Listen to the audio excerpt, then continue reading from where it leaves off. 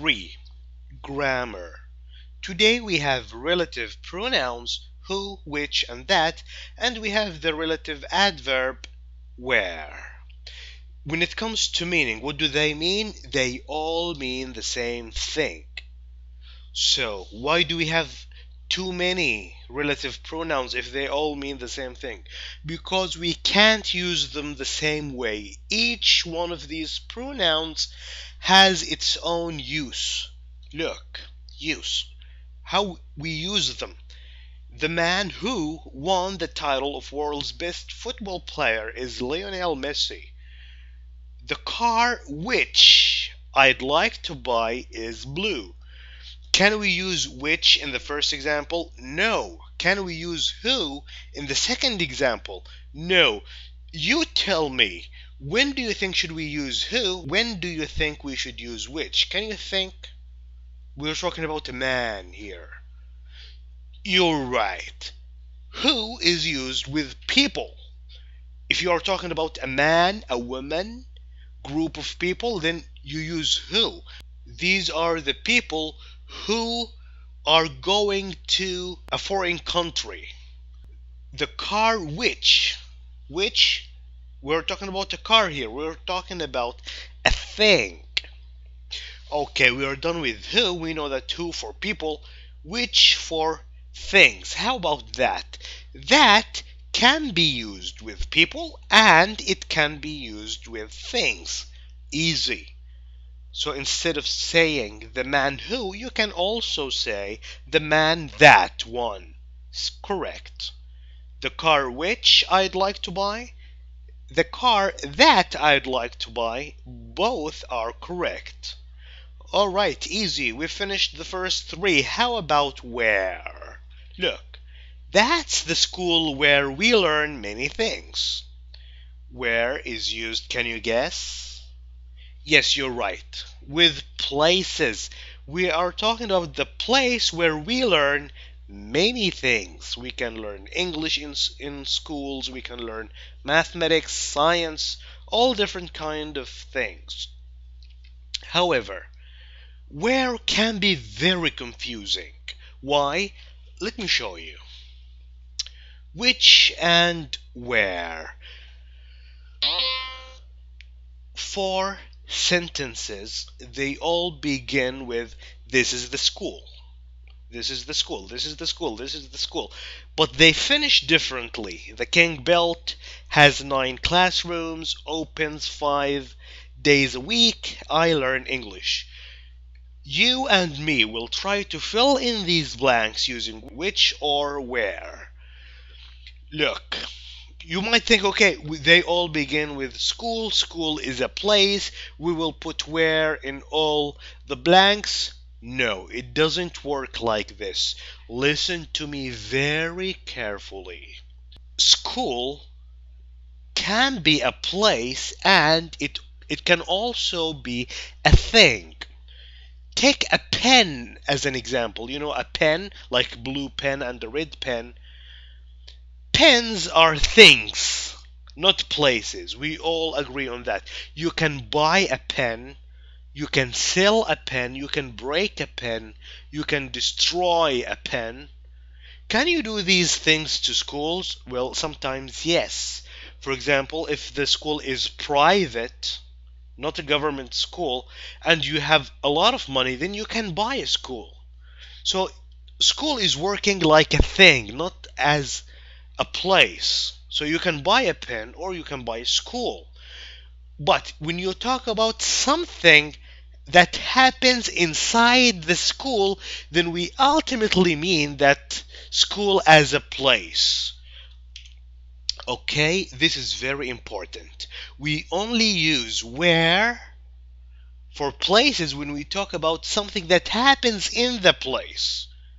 If you are talking about school as something you bought with your money, then it's like a thing. It's not like a place, okay?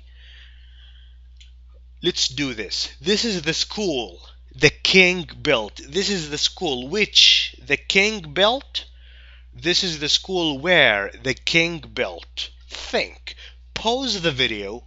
Read the four examples. Think. Decide which or where. Okay.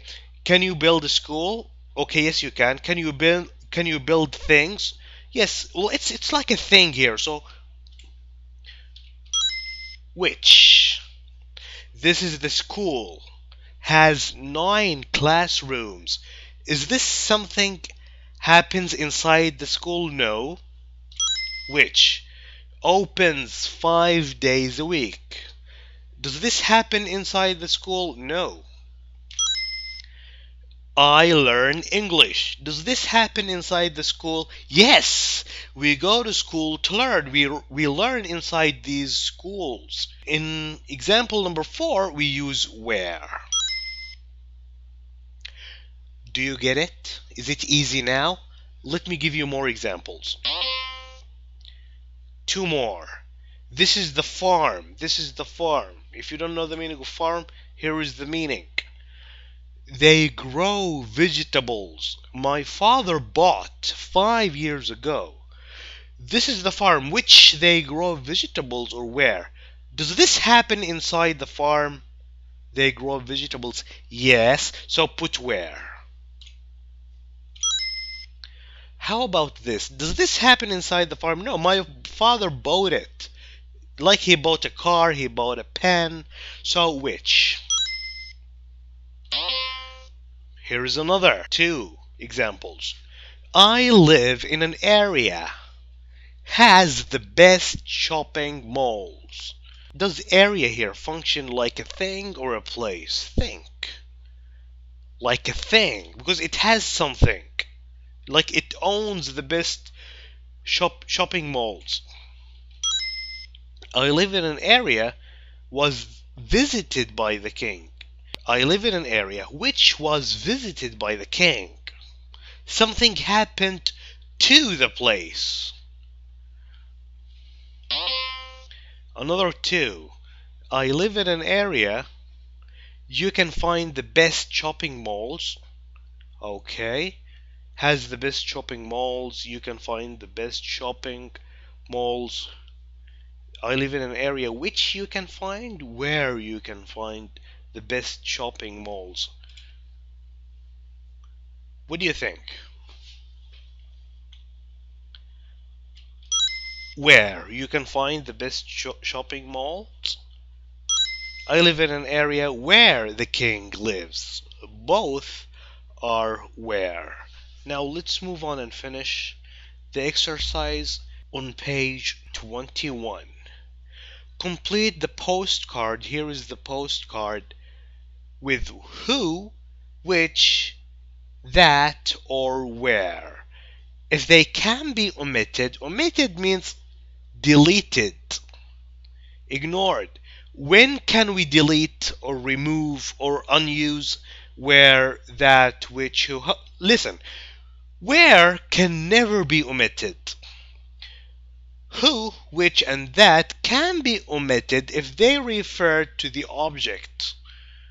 Okay, object, we can omit. Omit means delete, remove. That, which, and who if they refer to the object. Where can never be omitted. Now, if they can be omitted, put them in brackets. Hi, Jules. Greetings from Rome. This is somebody who has been to Rome and he's sending this postcard to his friend Jules. Hi, Jules. Greetings from Rome. I'm visiting Italy. Where, who, which, that my cousin lives. Okay, we're talking about a place where his cousin lives, so where? Because he lives inside this place. You remember Mark, right? He is the guy. Oh, this one is easy. We're talking about a guy. So who? Or that, of course. Whenever you can use who, you can use that. Whenever you use which, you can also use that. Who was staying at my house last July. Mark's house is in an area which, okay, area, it's not who, we know that. Is it which has all the best places? or where has, no. The area has something though. It's like a thing. Which has all the best places to visit? Yesterday we visited the Colosseum. That's the place gladiators used to fight. Let me show you a picture of gladiators fighting in a Colosseum. The name of this place is a Colosseum. This place is a Colosseum. These two fighters are gladiators. They are fighting each other inside the Colosseum. This is how the Romans used to do with slaves. These two are slaves. They are not free men. They are fighting and killing each other for entertainment, for the crowd's amusement. Can you believe that? Unbelievable. So that's the place. It's something happened in the place. Gladiators used to fight in that place. Tomorrow, Mark's taking me to a shopping center. Okay, he is taking him to a place which is huge or where is huge. Okay, we are describing the place which is huge, of course. The picture on the postcard is a beautiful square. We visited today. It's like a thing. They did this thing to the square. Hey, what's the Italian team? Which you like, where you like, who you like. We're talking about a team. So, which? You might think, okay, team, that means people. No, when we talk about a team, for example, Barcelona Football Club, we're talking about a thing, not people, okay? Even though the team is consisted of 11 players. Is it Lazio or Roma? Anyway, we are watching a game tomorrow night. See you soon, Lee. I hope that you learned something today. If you like this video, please share it with friends. Goodbye.